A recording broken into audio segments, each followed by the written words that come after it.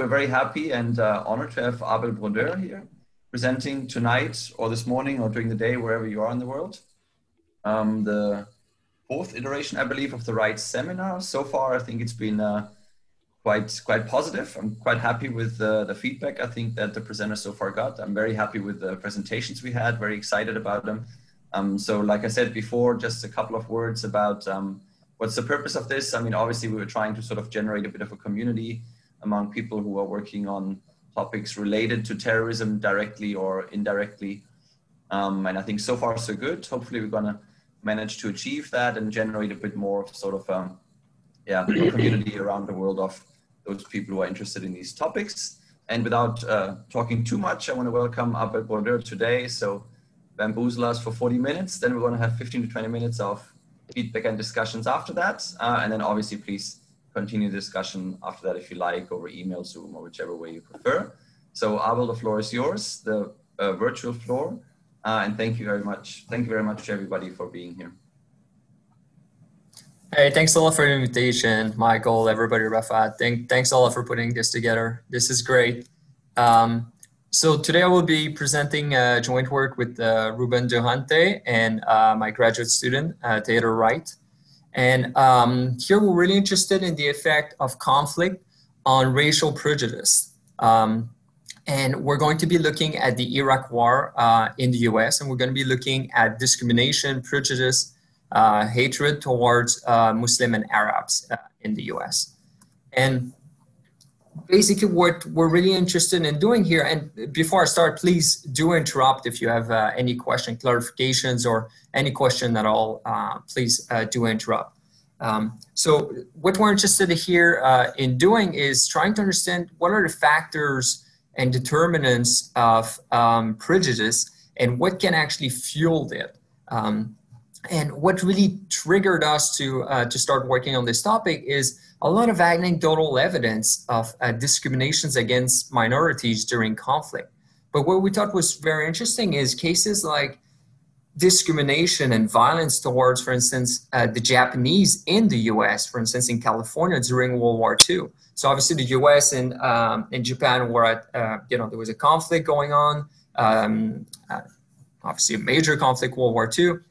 But what we, what was documented, a lot of anecdotal evidence and documents written about this is that the Japanese actually living in the US were suffering a lot in terms of discrimination and violence.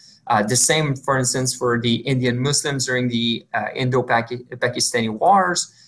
So this is something that seems to be going on a lot. And, here we're really interested in what's the effect of the war on terror, especially the Iraq war, in terms of increasing or leading to religious or ethnic discriminations, especially against a minority in the US, the Muslims and Arabs. So that's really the context and what pushed us to work on this. And just, most of you are probably aware of it. You're old enough to remember the Iraq war. It's a quite recent conflict. But what is to us really fascinating about this conflict is this is really the first major conflict that is televised in the US. And there's going to be an insane amount of media coverage of the war. And obviously the war is starting, a few years after September 11th. So we're really talking about here a global, war on terror. And for the US, this is a major conflict.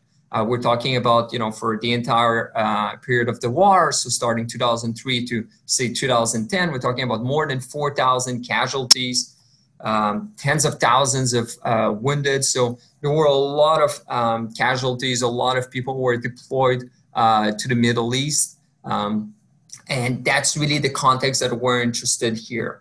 This strong clash of civilization, and the war was sold to Americans in a way as a clash of civilization. So here we're going to be interested in what's happening for this minority, these Arabs and Muslims who are not Iraqi, but are considered by a lot of Americans to be part of a group which is potentially, against them, or at least this is the way it's sold on Fox News and on a lot of media during the war. So this clash of civilization is going to be very important here. And this discrimination against Arabs and Muslims is something that we're interested in looking at. And to be more precise, we're going to be interested towards Muslim and Arabs in the US. Did Americans during the war change their attitudes towards this group?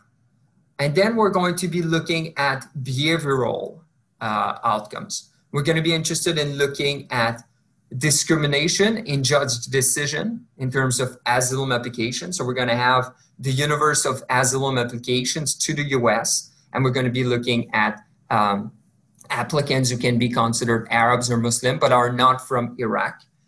So for instance, they might be from Iran or another country in the Middle East. And then the last set of outcomes we're going to be looking at is really at the far extreme in terms of hate crimes against Arabs and Muslims in the US. And the analysis here that we're interested in doing is to look at within the war and exploit the intensity of the war. Now, how do you exploit the intensity of the war? We're going to do this in two ways. We're going to be interested in media coverage and the type of media coverage of the war, but especially media coverage that is driven by US casualties. We're also going to be looking at the effect of US casualties on a given day on decisions of judges or hate crimes in the following days or weeks. So here the intensity and what we're really interested in looking at is the effect of US casualties and how US casualties and the media coverage of US casualties in Iraq is going to affect behavior, attitudes of Americans towards Arabs and Muslims in the US. Okay? Just to give you a bit of an idea of the Iraq war in terms of our variable of interest, which is casualties. So first I'm going to show you here in this figure the amount of US troops in thousands. And then in the next couple of slides is going to be really what we have in mind, more US casualties. That is really the beginning of the war, so 2003, up to about 2010, when troops are starting to leave. And here what you see is in terms of the amount of troops, it was always close to 150,000. So the number of troops in Iraq didn't necessarily change a lot. But what we do see is the number of casualties varies a lot depending on the year, days, different types of operations. So we're going to have a lot of variation in terms of U.S. casualties. In terms of U.S. troops, it's somewhat stable during the war. As you can see here, the following slide, it's exactly what I was talking about. So this is monthly U.S. casualty wars. U.S. casualties during the Iraq War. So here you see that there are spikes, so there are different operations happening here. So in a given month, we're talking about around 60 U.S. casualties in Iraq. So we're going to be exploiting this variation, but we're going to be exploiting the variation more at the monthly level. So here I'm illustrating this just at the monthly level, but we're going to be interested in what's happening the following day. So if there's a lot of US casualties on a given day, what's happening the following day in terms of attitudes towards Muslims, towards Arabs, what's happening in terms of behavior by judges, and what's happening in terms of hate crime in the day or following days following US casualties. As I said, this war, what's really intriguing and interesting is the fact that there was a lot of media coverage. There was a lot of interest and a lot of consumption of news about the war.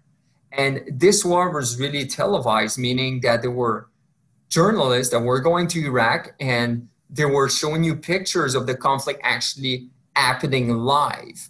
And there was a lot of media coverage of the war. So for instance, here what I'm showing you is the share of news coverage related to the Iraq war.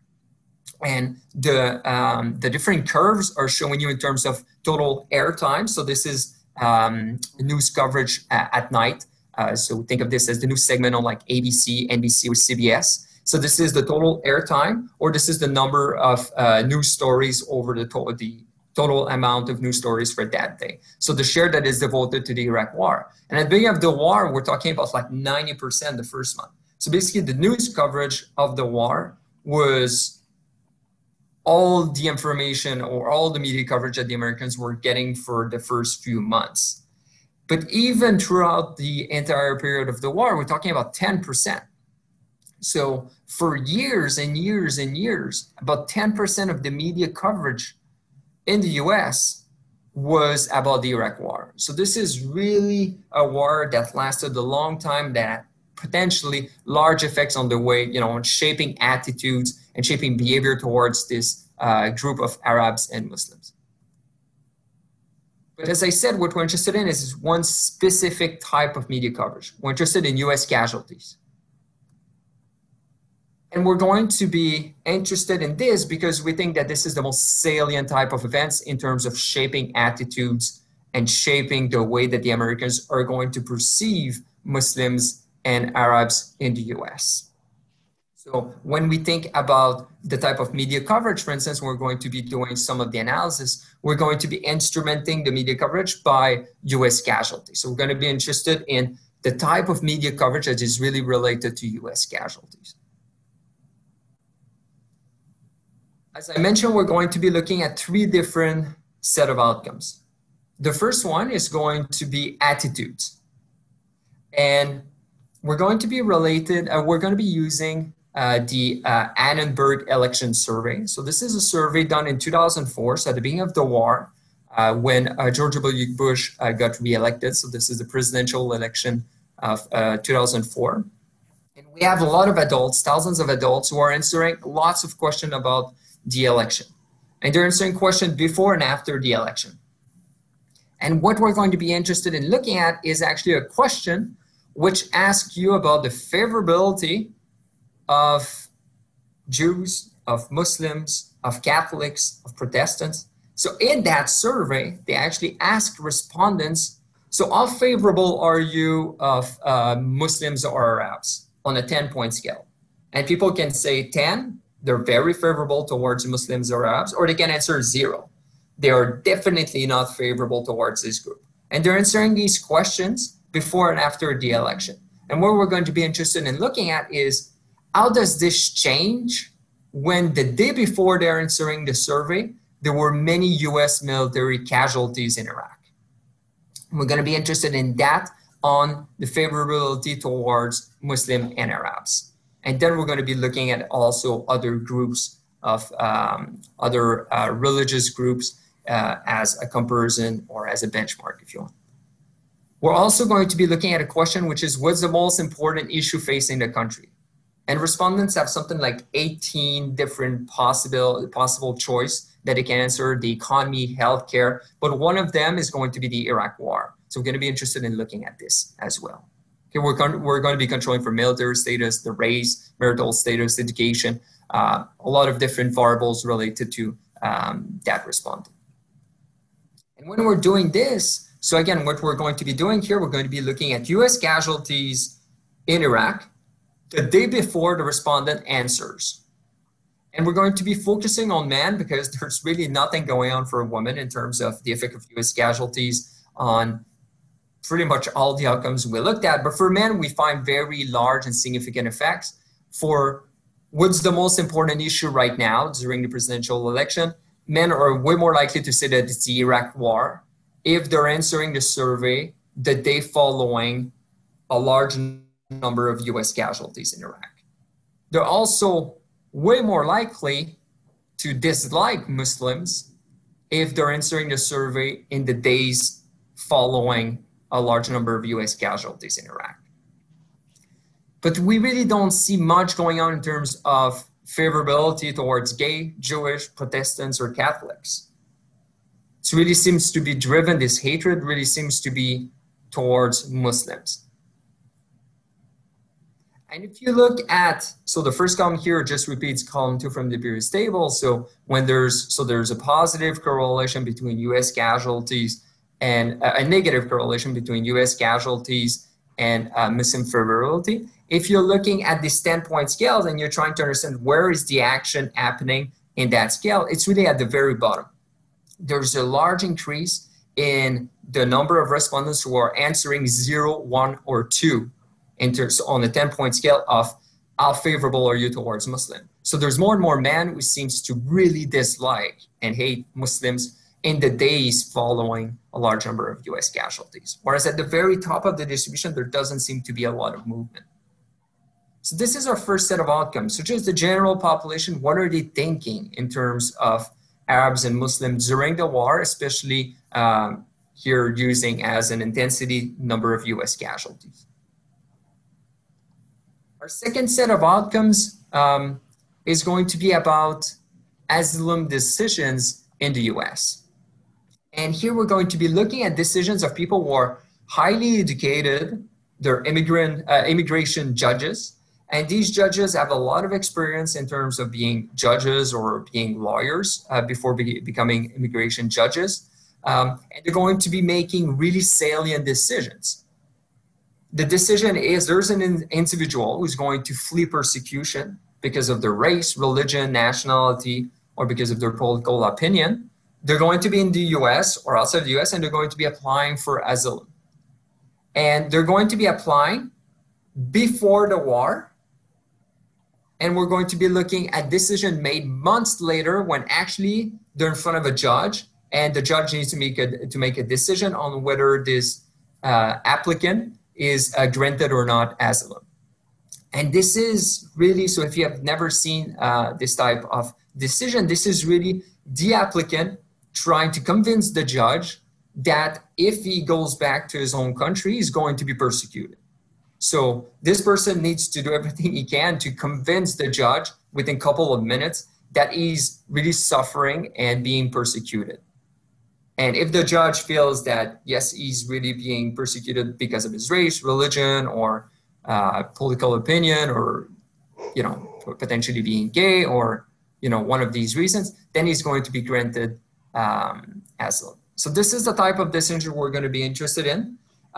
We're going to be looking again in the very short run. So what happens if the day before actually there's the decision to be made, there were a lot of US casualties.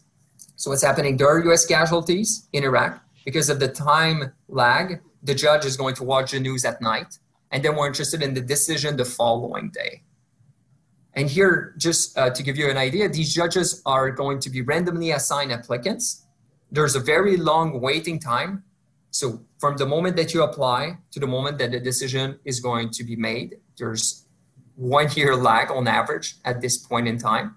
So it's going to be extremely hard for these applicants to try to, be at a point in time where the intensity of the war is low or high or whatever they're trying to, potentially they're aware of, the results that we have here, and they're really trying to play the system, or they really cannot do this. The applicants cannot really play the system or trying to be, to have their case reviewed at a given point in time. They cannot control this, and it's randomly assigned. So here, that's really what we're going to be interested in. And we're looking at immigration judges because it's a really salient decision. But the definition and thresholds of whether you should whether you should grant or not asylum are super vague. And there's a huge amount of differences across judges. Some judges are going to give asylum to like 80% of applicants. Others are going to give it only to 30%. So there's an insane amount of variation across immigration judges. We're going to be using judges' fixed effects. So we're going to be following a judge over time and exploiting variation in US casualties the day before. But it's important to understand that you're randomly assigned maybe to a very, a judge who is going to be more lenient or not. So, and these decisions are very important. So we're going to be looking at decisions from 2003 to 2010. So if you're applying in 2003, you were applying for asylum prior to the war. If you're looking at after 2004 to 2010, you were applying during the war, but your case was heard maybe a year later. The results are very similar if we look only at the applicants that applied before the war. But here we're going to show you the results for the entire time period. So we have about 200 asylum decisions made by 450 judges who are based in different courts in the US. We have information on coming from the Department of Justice on the hearing decision, location, the judge, the date, the applicant's nationality. We have information with them or not, so legal representation, whether we're detained or not at the moment of the application. But we cannot unfortunately get more information on the applicants. We don't know their gender. We don't know their ethnic group. What we know is their nationality. So what we're going to do, we're going to create a variable whether the applicant is from a country which has a Muslim majority. Okay, and we're going to try to play with this. For instance, you know, it's very unclear whether Lebanon should be included as treated here because a lot of applicants are not necessarily Muslim, but we don't know which language they're talking. We don't have a lot of information about the applicants. So we're going to be using the nationality here to decide whether this person is Muslim or not. In terms of news coverage, this is going to be news coverage of the Iraq War. We're going to be using the Vanderbilt News Archive.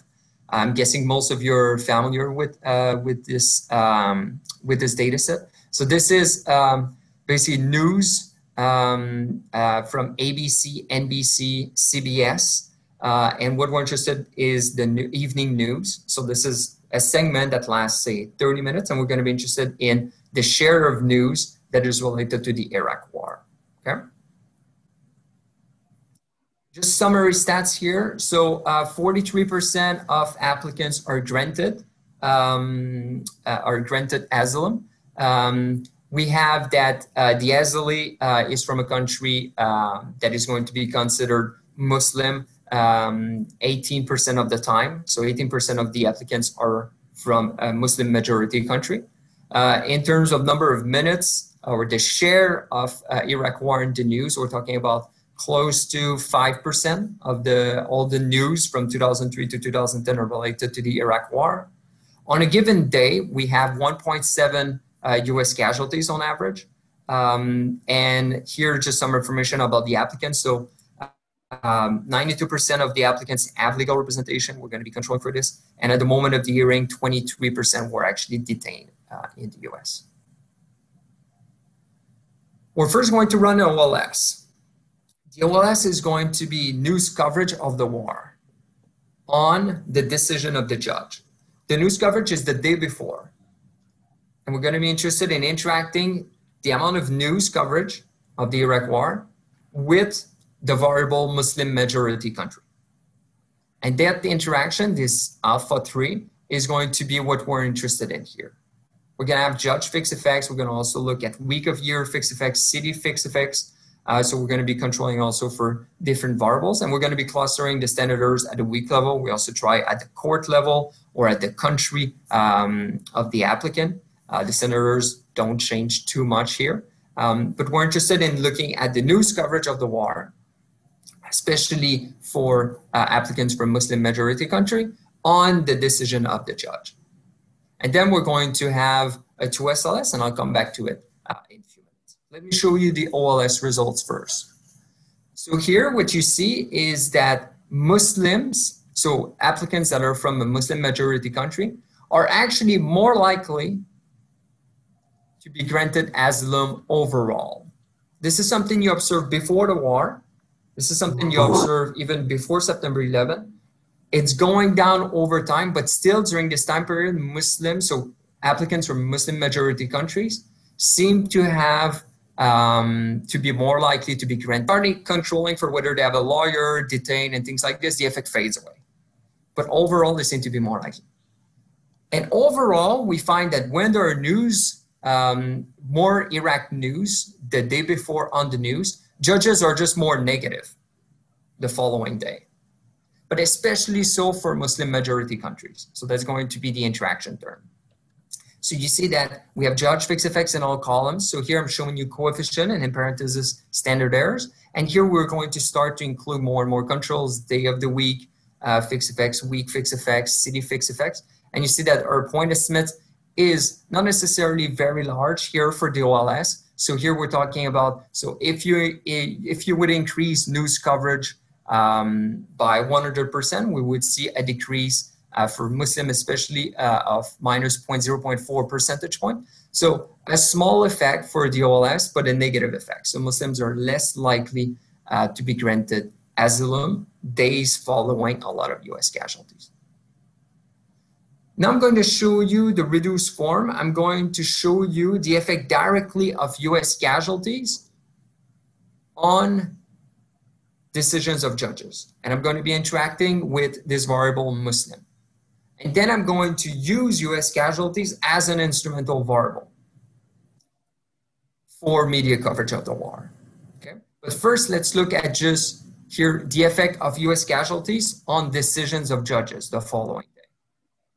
Here, what we find is when there's an increase in number of US casualties, the following day judges are going to be less likely to grant asylum to Muslim applicants. And here the effect is quite large.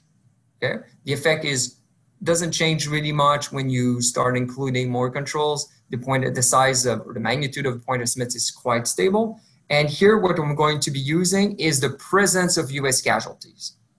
So here I'm not looking at number of US casualties, I'm just looking at were there US casualties the day before. On the following slide, I'm looking at the number of US casualties. And here you find something very similar.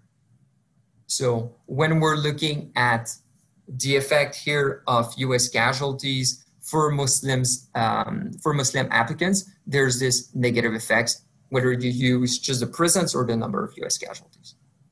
Now let me show you the 2SLS.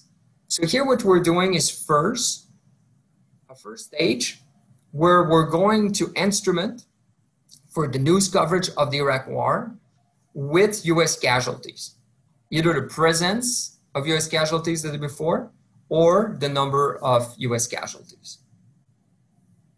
We're doing this because we think that sometimes the news coverage of the war is not necessarily negative. So you can talk about the Iraq War, but you could talk more about logistics or showing you a map of, this is the Middle East, so just trying to educate Americans. But sometimes there's large operations and there's going to be a lot of US casualties, and you're going to be showing US casualties, and this can trigger more negative emotions towards Muslims and applicants. That's really what we're trying to get at here. What's the effect of actually triggering more negative emotion using US casualties as an instrument? So we're going to be estimating the local average treatment effect here, of course. And the second stage is going to be on the left-hand side, the decision of the judge. And on the right-hand side is going to be, again, our Muslim Times news. And that's what we're going to be instrumenting. We're instrumenting the news coverage. Our F-stat is over 60, so we have a very strong first stage. And here what I'm showing you is the second stage. And what you see is the point estimates are much larger than for DOLS.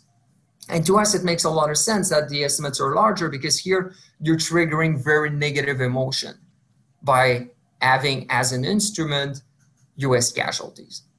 Okay, so here the point estimates are more negative, are larger in magnitude, and here we're using the presence of US casualties. Very similar results if you use a number of US casualties, which we're doing here in the second slide, in the following slides.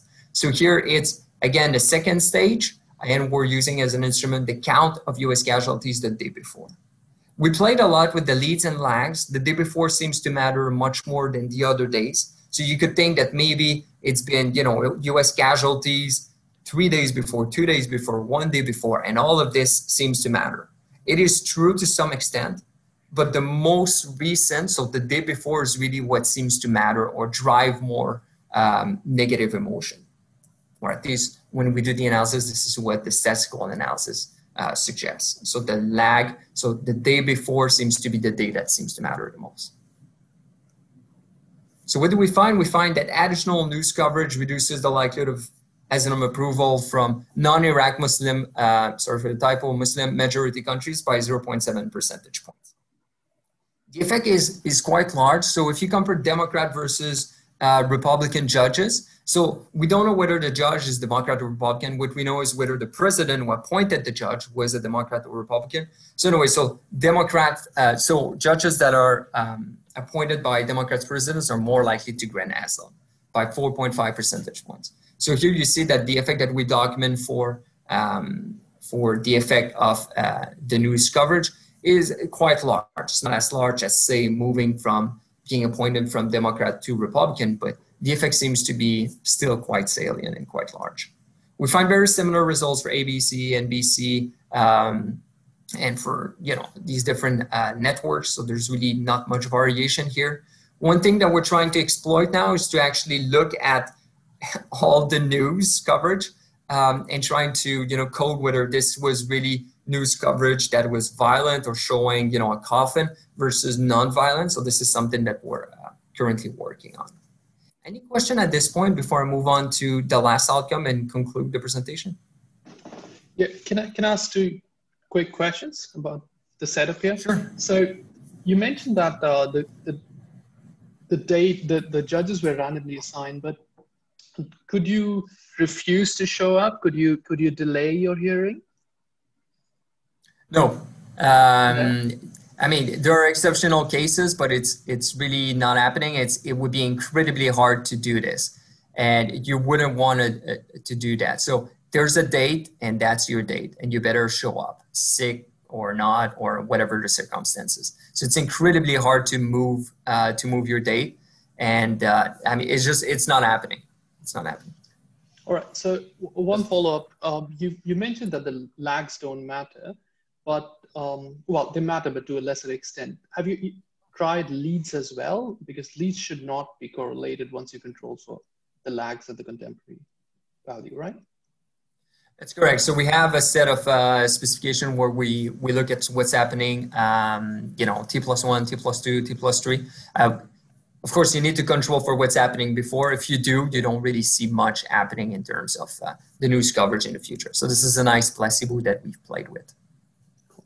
Thanks.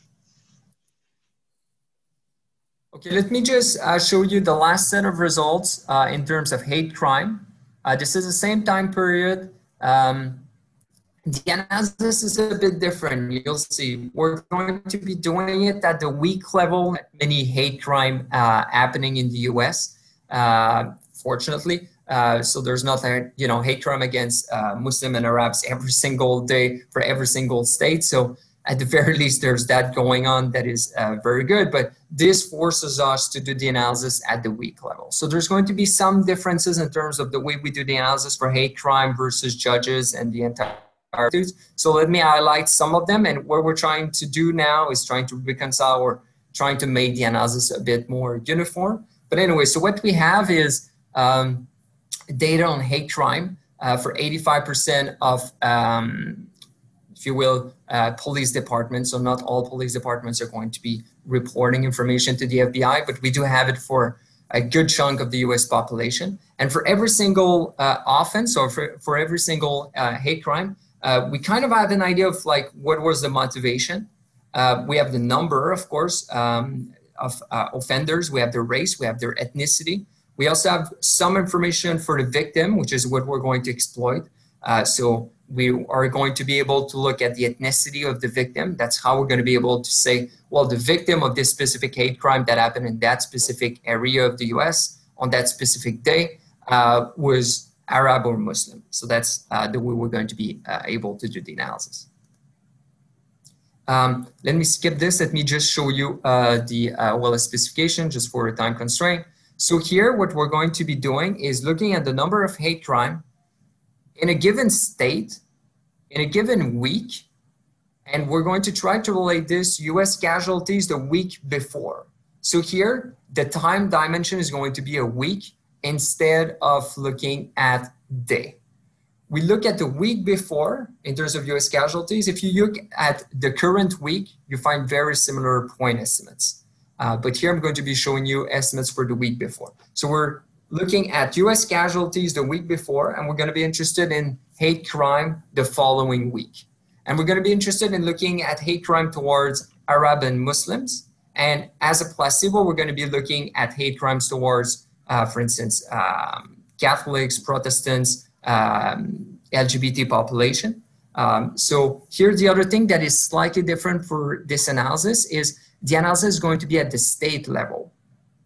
And at the state level, you could say, well, maybe there's going to be more hate crime happening in a specific state because of the characteristics of that state. Of course, we're going to have state fixed effects, but there could be more military recruits coming or more military service members coming from that states, and maybe that's why you're going to see larger effects in that state. So we're going to be controlling for this. The number of new military recruits and the number of new military service members. This is going to be at the monthly level, the controls, whereas the analysis is really at the week level, but we think that these are important controls. Nevertheless, we control for state, month, year fixed effects. And the last thing I want to mention is Here, this is a new set of results. What we managed to do is actually looking at US casualties, but US casualties in Iraq a week before, but for that specific state. So for US casualties, we actually know where the person who died in Iraq, where that person was coming from in the US. So we're going to be able to look at, there's a US casualty in Iraq. This person was actually drafted in Texas. We're going to be interested in what's happening in Texas the following week. Are we going to see more hate crime towards Arabs and Muslims in that state? And yes, we do. So you can look at just the presence of US casualty, yes or no, the week before, or you can look at the natural like 1 plus the number of US casualties the week before, and we find a positive correlation. So here we're using the number of hate crime also in log. So if you look at columns 4 to 6, this is elasticity, so easy to interpret. Here we have year fixed effects, state fixed effects, month fixed effects, months, year fixed effects, the control that I've mentioned before. So here, when there's more casualties from your state, more US casualties from your state, the following week, there's going to be an increase in hate crime towards Arabs and Muslims. Let me just summarize some of these results. We actually find no effect for the LGBT community.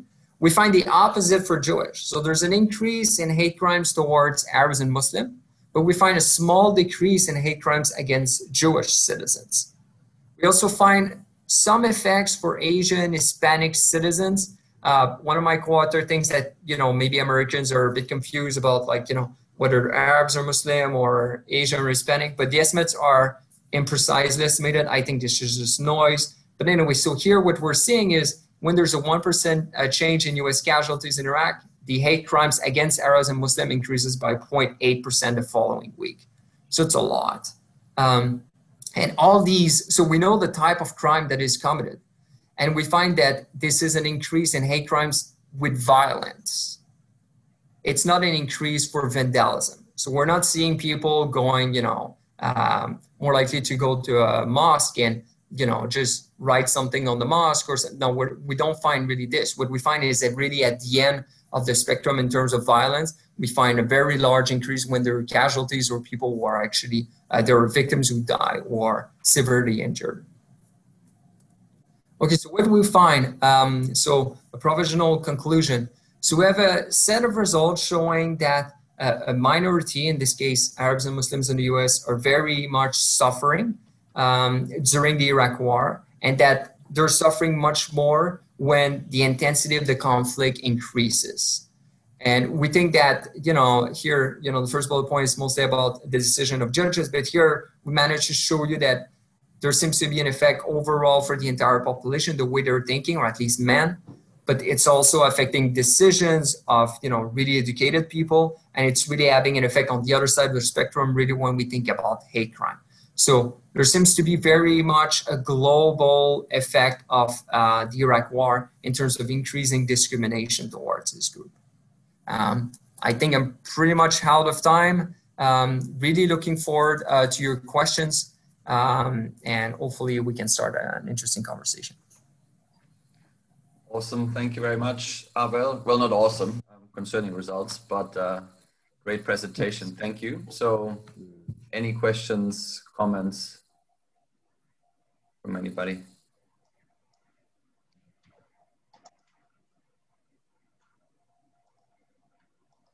I got a few, so I can start. One question: Did you think about a placebo of looking at non-US soldiers' deaths? That's interesting. So one thing that we're doing now is look at whether it's friendly fire or not, which we have, but we never thought of looking actually at, casualties in Canada or, well, Canada, not really, because we didn't go to Iraq War. Woo! But British soldier, for instance, or yeah, we could definitely do that. I never thought of this. This is nice. Because I think that's in the same database. It might be relatively easy to do. And then you shouldn't see an effect there, I'm assuming. Yeah. Yeah.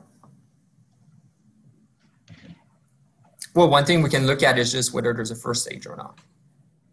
So one thing that you could pick up with this is just that the operations are synchronized. And then you would see an effect mechanically. But if the different missions of the different allies are not synchronized, then you shouldn't. I mean, if there's not a first stage, then you shouldn't see any effect. Yeah, and my recollection, but I could be wrong, is that usually it's not like on one day 20 soldiers die, so it's usually like 1 or 2 or like maximum a handful or so. Is that wrong? That's correct. So I think the point estimate I showed was 1.5 on average.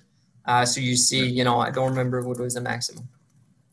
Yeah, so you might have enough variation where on particular days a non-US soldier dies, but maximum is 37.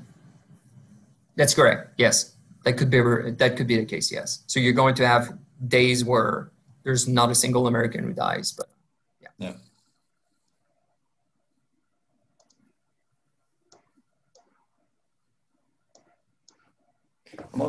I'm also, I'll just continue on, but anybody interrupt me whenever. Sure. Have you thought about looking at Google searches for like far-right hate groups like Stormfront or such as an outcome? No, we did not. I don't know how available the data is back then. All right, that starts in 2004, Google Trends, yeah. Yeah, but still, like, yeah, we could look at this. But what you could do is go to the Wayback Machine, and I think Stormfront is actually a massive website with so much traffic. It's crazy when I looked at it once, scary. And that is like the predominant or the primary far-right racial hatred website in the US. And you may go on the Wayback Machine, you might see how much traffic they have on particular days or something like that. I don't know. It might be worth thinking about. Yeah. Yeah, no, absolutely. Do you know if you get identifier of, well, you could use the IP address, I guess. I don't know if that's available, just to locate the user. And yeah, that's that a good question. But it is predominantly used in the US, I think. I mean, now it's gotten more global, but I still think most of the traffic should come from. Yeah, back then it was probably. Yeah.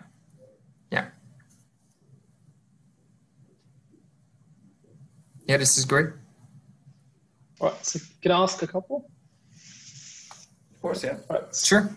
So in terms of the conclusion that you draw, like the results are great, but in terms of the conclusion that you draw, that this is racial hatred, should we be a bit careful about it? Because it could also be something like precautionary heuristics kicking in, or it could be something like the media is now making the ideological differences more salient to people, and people are responding to that. Yeah, absolutely. It could be. It could definitely be. I mean, I would agree with the latter. I think, you know, if you look at Fox News, and I have back then, like I did a lot, you really see this. They're trying to push this as a clash of civilization, pretty much so. So I would agree completely with the latter. For me, I think it's going to be very hard for us to disentangle, you know, which one of the two is really driving it here. So I agree we should be more careful with the way we're concluding. That's a very good point. So one more thing. So in the last part of your presentation, you separated the casualties out by state and then tested its effect. So could you do something similar for the judges as well? I mean, to deaths. Yeah, we could. Yeah. Yeah, we definitely could. Okay. Yeah, it's on the to-do list. So we do have the court, and there's something like 40-ish courts in the US. And judges don't move so much. And I mean, it's hard to assign, you know, a specific court to that judge, but for most of the decision, there's a bit of measurement error, but you could say that, you know, it's definitely that this judge is coming from that state.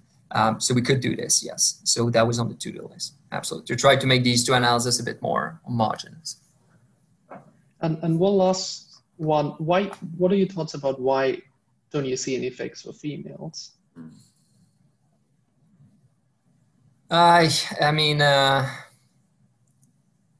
I don't know. Now what we finish, we you know, there was a great research assistant who just finished coding information on the judges. So we're going to be able to look at the gender of the judges. Although, you know, as you can imagine, back then there was not that many female judges, so most of the judges are men. But my guess is we're going to find the same, and people who are committing hate crime or men. I mean, statistically, like I think I remember reading something like 98 or 99% of hate crimes are committed by men or something like this. Why is it the case? I don't know. I think, you know, they're consuming the same news. I don't think it's that men back then were good. In terms of violent behavior, I think it's easy to explain, at least from a psychological point of view. I think in terms of attitudes, I really don't know why, you know, why it's only men who are moving. Maybe it's because the movement and the distribution is really at the, you know, at the very bottom. If it would be a complete shift of the average and just the distribution would move, potentially you would find an effect also for women. But here it really seems to be like, you know, 10-point scale, how much are you favorable to Muslims? Already it's such a weird question. When I saw this, I was like, there's no way they're asking this in a survey, but they are. But like answering 0, like it's really hatred. So I think it's just because of the actual words happening in the distribution, I think. But it's going to be interesting to look at the judges. If we also find that it's really specific to male judges, I don't know if we have the statistical power to do it. I would think so. If it's really this, then the explanation I just provided maybe is inaccurate. And it's really something about, you know, more specific to gender. Or I don't have a good answer to this. Okay, thanks.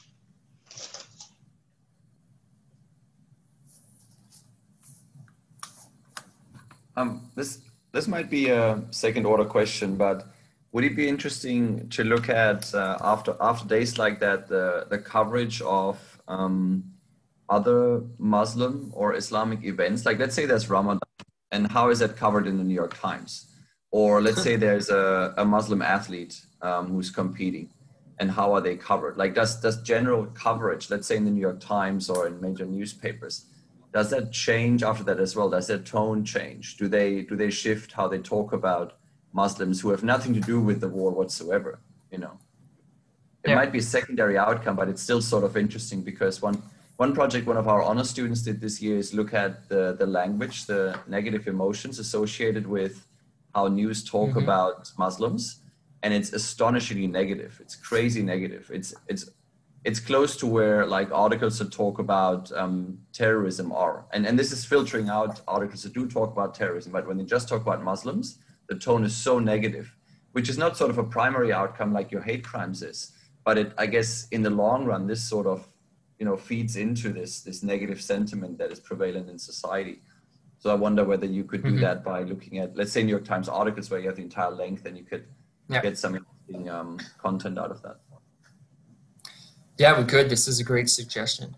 I mean, I think this would help us not necessarily tease out channels, but just showing that, you know, maybe there would be a legacy of the war.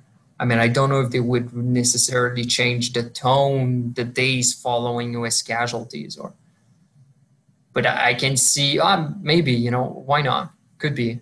You know, there are more US casualties, and then during Ramadan versus outside, or the way that the Ramadan itself is covered in the news. That's interesting. It could be. I mean, one thing that we were not sure, you know, coming in this project, there's a vast literature showing, I wouldn't say similar results, but similars in the same vein, but usually they're more looking at, you know, before and after September 11 and looking more at what's happening in terms of, not necessarily in the long run, but in a period of time where identification might be less good, but you're answering a very different question, maybe a more important question. So here we're really thinking more about what's happening in very short run. But maybe we could broaden the paper and make it more about, you know, there could also be just a shift in the tone, you know, looking at the cumulative number of casualties, for instance, in a given state, and then looking at the type of media coverage and how these things are changing. So this is something we were not sure whether we wanted to do or not. But, you know, your suggestion is well taken, and we'll definitely try to exploit this. Well, is kind of what's really interesting is the mechanism, like how does this happen? That's why that first result you showed about men show the effect that women do not, I think is sort of interesting, because I think a literature that's sort of the rally around the flag effect would suggest that, or they are, you know, in-group, out-group, like there's victims of us, and now I'm retreating further towards sort of patriotic ideas and sort of this my ideal of what the United States is. And differentiating myself more towards a potential outgroup, which might be then Muslims and Arabs. Yeah, that's interesting. I mean, I don't know what else we could do from gender. I mean, there's obviously age. I would imagine even then. I mean, we could look at, so one thing that we have now is for the survey and for the judges, we have whether they're Republicans or Democrats. So one of the things that we wanted to look at is just the political ideology of people. So at the beginning, we only had it for Annenberg, for attitude. So we're like, do we exploit this? But then later on, we cannot exploit this. But now with the judges, we just finished coding it. So I'm guessing this is something we could do in general, just looking at, is it a specific group of the population, or is it really a, you know, us Americans identify in a specific way versus another group. So I don't know how people really identify, but I agree this is something that we could, you know, we could do much more, and maybe this is first order, you know, maybe this is really what really matters here. Can I add a couple of things to that? So in terms of explaining the female versus male results, one thing that we know from psychology is this desirability bias, or like, you know, how well you look in front of people is higher in females, right? And because of which, since it's a self-reported measure, it's perhaps not capturing the extent to which they feel, you know, hatred towards a certain group. So some, you know, some sort of a negative inverse probability weighing, which will control for desirability bias, because, you know, we know that young people have it more often. So, you know, some sort of that analysis might help. But also, you know, since we were talking about some other outcomes that could be useful, I'm wondering if you could use elections and, you know, the vote share of, say, Barack Obama won the Illinois seat around that time, right? I mean, during the war. So what happens to the vote share of Muslim candidates who are actually US citizens during the, you know, due to this event? And that will give you a much more, I think, reliable measure of, you know, the emotions that, or the feelings that people have against Muslims. So, yeah. Yeah, I don't know if we're going to have enough, to be honest, to be, you know, to do an analysis. I don't know if there's going to be enough Muslims or Arabs candidates during this time period, or even overall.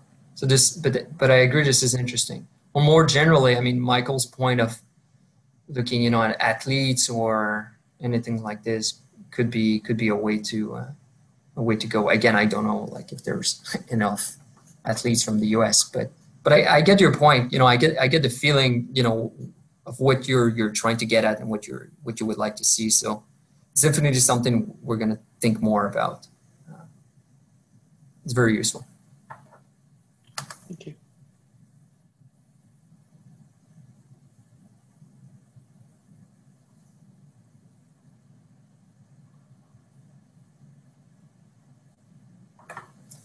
All right, it's getting late. Should we wrap this up? Well, it's getting late here, you know.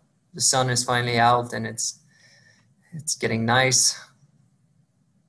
Any more questions, comments? Speak now or think about it a bit longer.